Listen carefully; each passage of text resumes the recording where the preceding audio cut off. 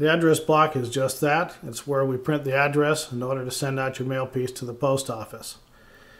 One thing that we say to the graphics people, it's recommended that you make the address block a separate object in your graphics file. It makes for making changes much easier, and it also makes it easier to QC the product in the end. Why do we care about this? The information in the address and the barcode must be read by the post office machines in order to maintain your higher discounts. Misreads can result in higher postage or a misdelivery, and neither of those is good.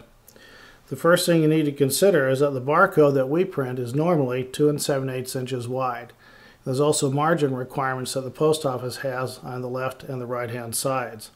So as a minimum, we recommend that the address block is 1 1/8 inches high and 3 1/4 inches wide. Optimally, we'll go to 1 3/4 inches high and 3 1/2 inches wide. Makes it easier to center the piece and to provide more information the address block is needed. The address block, the final thing is on this is do not put a solid border around the address block. It confuses the barcode machine and will result in misreadings. Thank you.